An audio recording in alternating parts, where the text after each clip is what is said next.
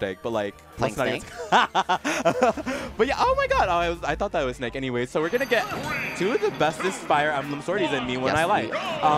Yeah, bestie, absolutely. So about this matchup, we're definitely gonna see a little bit of just already what we're seeing. Oh my god, what's going on here? This is scary. Did you see this? Like, yeah, no, that's a quick 0 to death from Karflo, just finding the edge guard. Speed that Roy brings to the table is just so hard for Ike to deal with, right? That's character whose neutral kind of revolves around, I'm going to nair you. And what do I do as a mix-up ball? I'm going to nair you. And Karflo is doing a fantastic job spacing around that for the most part, but a grab there is going to get him put into the corner. There's a situation that PsyKoD can take advantage of it, but going to overextend a little bit, and Karflo is going to put him right back trying to land now. Absolutely, and the thing is too, like, we're seeing so much pressure, and when it comes to like Roy, you have to like understand that like you have to force Roy to stop, like, you know, holding forward. But in this sense, you can't really do that because your only starter is there. Imagine being able to do something when. Well, it's not your only starter. You also have down tilt. You also have, you know, you also technically can get certain things, I believe, off of, I want to say there's a certain percent you can get something off forward air, but I might be making that up. Technically up tilt is an anti-air too, but gonna find the stock there, just the nair up air, gonna take one. So PsyKoD getting on the board, not gonna be a 3-stock, but has a ways to go if he wants to bring this one back against Karflo, who's just steamrolling him right now. Absolutely, and the thing about that is that the only way that, you know, PsyKoD was able to get that stock was mostly because we were seeing a lot of situations where like Karflo would just like, you know, spot dodge. So I guess he kind of like caught onto that and just was able to get that nair in that one situation, but that wasn't really enough to be able to hold out that whole stock. So I definitely feel like we really need to see a little bit more situations where, situations where we aren't losing our jump, because that's actually why PsyKoD lost their first stock was due to using side B.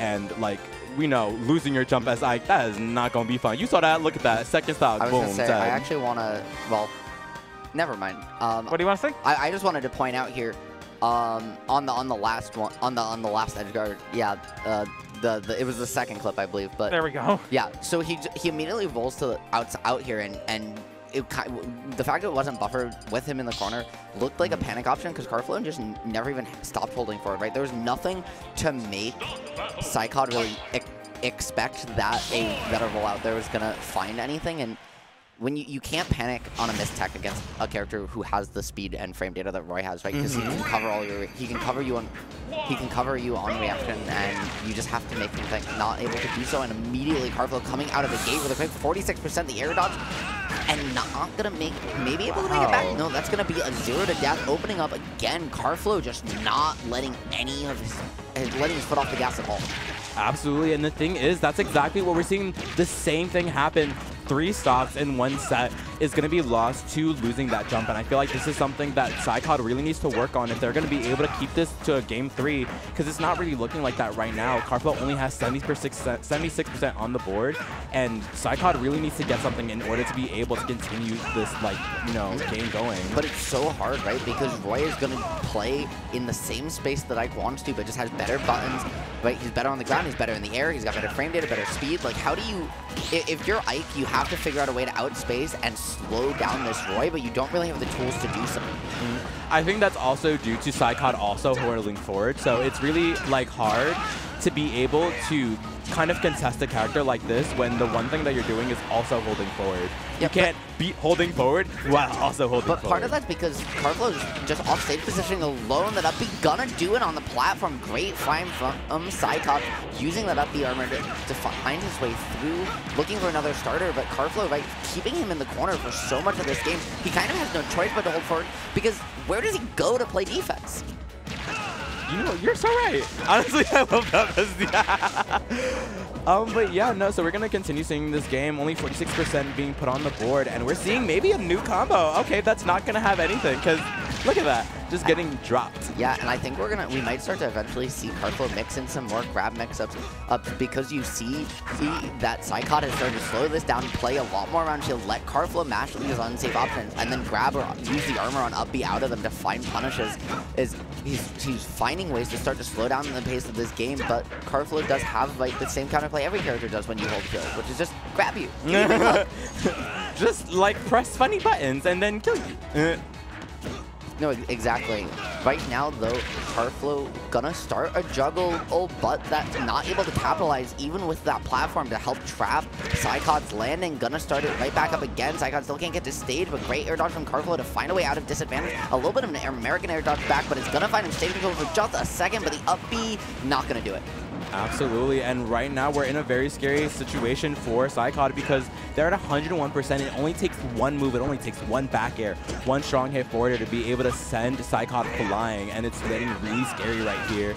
Gonna whiff that up B right there, and we are gonna see that back air. And honestly, what we really need to see is a really good combo string right here on the end of PsyKoD to be able to take this game. Gonna whiff that side B and getting a nice back air off of that combo, but it's turning up. The heat is heating. Yeah, I don't know about the way PsyKoD's playing right now, he definitely has the potential to take this game.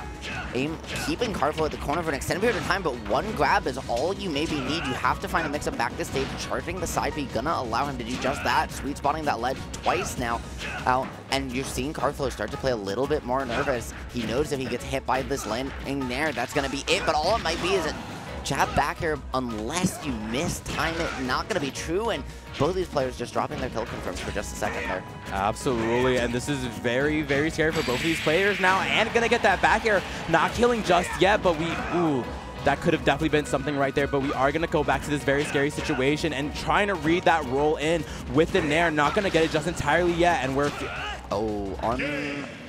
I mean, when you're launched at an angle like that as Ike, there's not a whole lot you can do. I'm going to be honest, I think that was supposed to be a jump, and then they didn't jump, and they were like, oh my god, what now? No, I'm dead. I fully agree with you, but at the same time, there's not a whole lot you can do, because once that jump comes out right, Karflo's going to sit there on reaction, is able to find, a spike, is able to use the disjoint of his sword, or come from above, and still find a hit, regardless if that's what he's looking for, or just drop off with a counter.